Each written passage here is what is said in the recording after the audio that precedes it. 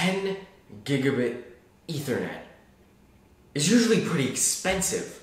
I mean, you get the super expensive switches, network cards, you gotta get the fancy cabling and blah blah blah, it's expensive.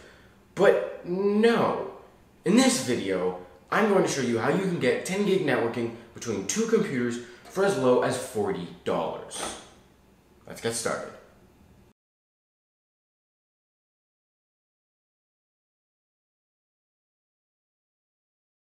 Okay, so you guys probably guessed we're going to buy a couple of network cards off eBay, use SFP plus cables, connect to two computers, bippity boppity boo, we're good to go.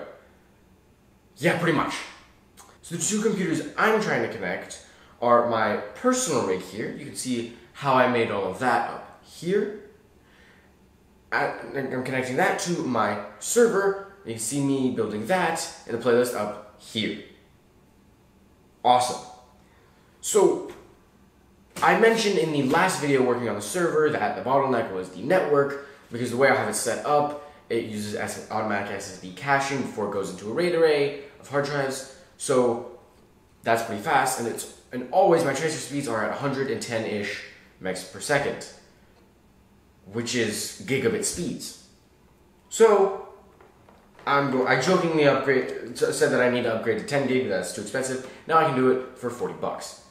So I went to eBay and I tried to find some parts. I found these beauties. I want to take it out of its packaging now.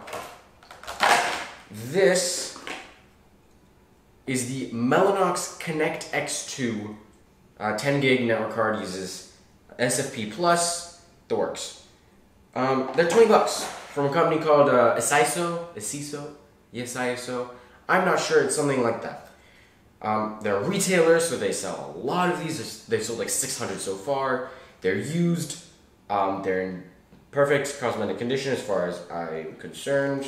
So for 20 bucks, you get one of these, and you also get one of these SFP plus cables, so that you can actually, use it. And it just goes in there. This side goes into your switch or into the other card. And that's that. So for this, I got two of these. So I have extra cables, I guess. Spare cables. So step one, let's install these cards. Yeah.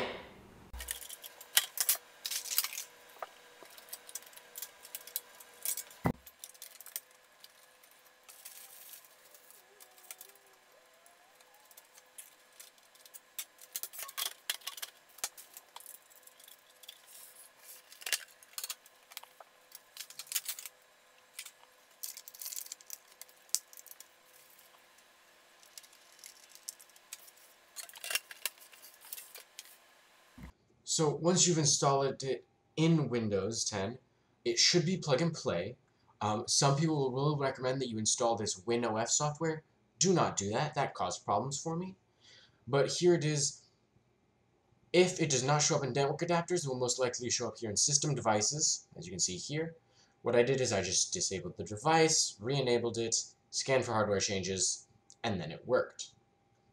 So here it is, and then you go to Network and Sharing Center, and here you have Ethernet 2 with the Mellanox Connect X2 Ethernet adapter.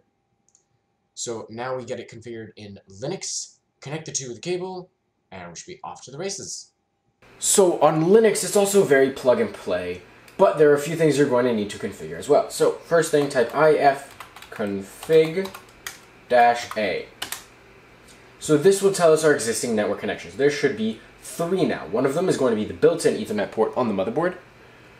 One of them is going to be the new 10 gig card, and one of them is going to be a loopback. You don't want to touch the loopback one. So in my case, I have ENP2S0 and ENP4S0, where the 4 is the built-in 1 gig connection on the motherboard, and the 2S0 is the new 10 gig card that I entered. So once you've determined which one is which, you want to look at your built-in one and look at the IP address that it's been already assigned. That has been already assigned. So in my case, it's 10.0.0.10. Next, you want to type sudo vi /etc/network/interfaces. So this is where we'll assign the IP addresses. So you're going to make sure that, in my case, ENP4S0, the built-in one, it's set to iFace, ENP4S0, inet DHCP, and then here, to make sure that it can differentiate between the two, and know that this one will be used for accessing the internet, you want to type gateway, and then so since the IP is 10.0.0.10, I'm going to set the gateway as 10.0.0.1. So whatever those first three numbers is, and then make the last digit a 1. And that's the gateway. So now it knows that when to access the internet, it's going to go through here. Next, this is something you're going to have to add yourself. Auto ENP2S0 in my case. iFace ENP2S0 inet static. So this means that you will be assigning the IP address, and this is critical because you want to assign very similar IP addresses, at least the first three digits, on both sides, on both the Linux side and the Windows side. So address I've set to 10.10.0.200 because on the Windows side I've set it to 10.10.0.100. Then netmask 255.255.255.0 and no gateway because you're not going through the internet with this. And that's it. So after you set this, press escape and I'm assuming you know how to use the VI editor here to be able to add all these things, but once you're done, escape, :X to save, then ifconfig enp2s0 up, sudo ifconfig enp2s0 up, then do the same thing with the other one, so sudo ifconfig enp4s0 up, and then reboot the system. Once you've rebooted, do ifconfig-a just to make sure that all your IP addresses are correct. Then try ping google.com to make sure that the internet is still working, which in my case, it still is. Control-C to exit. So then you're done on the Linux side, go back over on the Windows side, and check to make sure everything is working properly.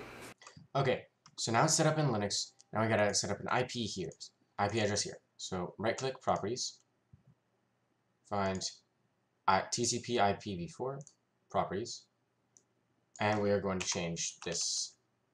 So it's 10.0.0. We're going to make this one 100.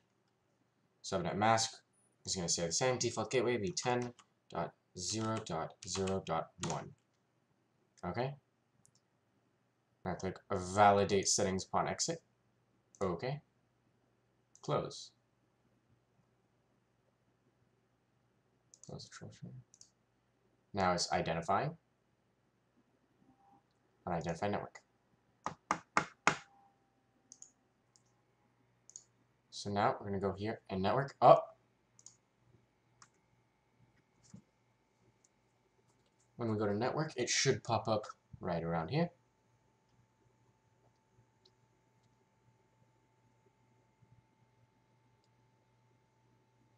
Here it is. Boom. Okay.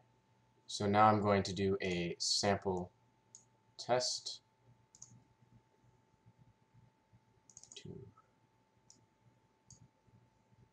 Here we go. Transfer the LGG5 follow-up video. Copy. Paste. And we should be seeing 300 megabytes per second. But that's not fast enough. I mean, it's already great, but it's not fast enough. So we're going to cancel that. Delete all of those. And we're going to make it faster. So to increase performance, go to PC, local disk, Windows, System32,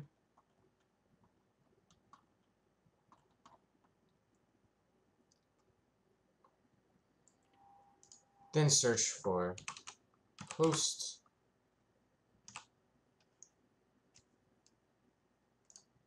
here, open file location, open with, notepad, and then here. Now add the IP address of the other device. File, Save. Save. Ah, but you don't have permission. No. So you're going to go to Desktop, Hosts, All Files, Save. Okay, then you can close that, move this here. You'll need to provide administrator permission. And then here, boom, 400. So this is about the speed of the drive. So this would no longer be a network bottleneck. It would be the actual drive bottleneck. But still, a 10 gig file is now transferring in just about a minute. That is impressive. And I think it's safe to say mission accomplished. Once the speed goes, there we go. See? Look at that. Look at that. Mission accomplished. I'm going to cancel it. And that's it. That's how you can easily set up a 10 gig network between two computers running either Windows or Linux for just $40. And yeah, that's it for this video. I hope you guys enjoyed. Leave a like if you did. Leave a comment down below telling me if you've tried this. Maybe you did something different. Your thoughts, leave it all in the comments down below. And don't forget to subscribe to see more cool videos like this one. And I'll see you guys in the next one.